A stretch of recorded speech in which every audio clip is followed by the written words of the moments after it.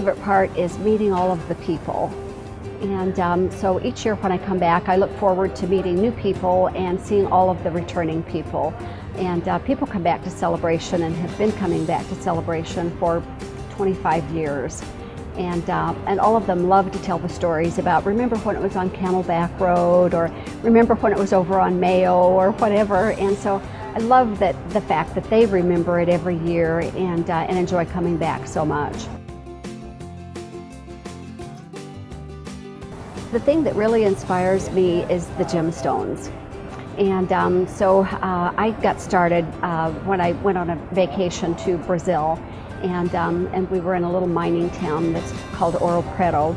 And most of our gemstones come from Brazil, or a fair share of them anyway. And then when we were there, and I was just seeing, stones, geodes so big that I could stand in them, and baskets full of stones that, I could pick from. And so that's really what got me started in this whole thing. And then it evolved slowly. I realized that I needed to be a gemologist, a goldsmith, and then find my own personal style. And so I decided that my own personal style would be the reticulation combined with 14 karat gold, and then setting the amazing gemstone in something like this.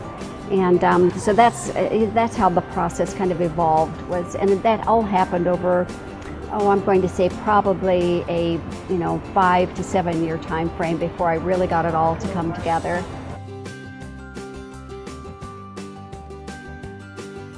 This piece is actually a citrine, and it has a fantasy cut on it, which means that it has those enormous faceting qualities that we have right now.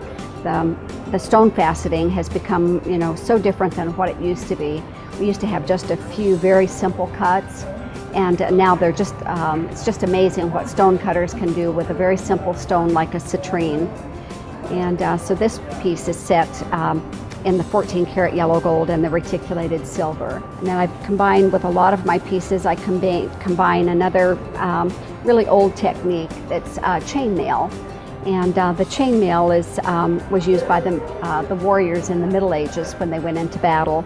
And so that's what I've done with this piece, is graduate the gold into the silver, and then use my 14 karat yellow gold and reticulated silver. I think that the most important thing about attending the show and walking through the show is really taking your time. The most important thing is actually looking at all of the different pieces and talking with the artists. Everyone has something really special and really unique that they're doing. And if you just walk by and look, you don't get to hear all of the stories. You don't get to hear about how it's created. And just about every artist here, Susan has selected them for their unique abilities. And if you don't take your time and move through it slowly, then I think you miss an awful lot.